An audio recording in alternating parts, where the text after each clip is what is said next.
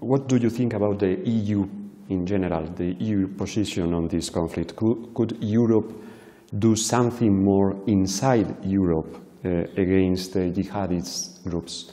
Of course they can, definitely they have the ability, but it's not only about the ability, it's about the will.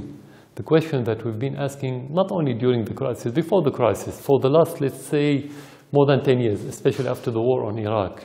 Does Europe exist politically anymore, or is it just satellite to the United States policy? So far, we don't see any independent political position. In some cases, you have some cases, let's say, we don't put everyone in one basket. And the proof, the relation between Europe and Russia.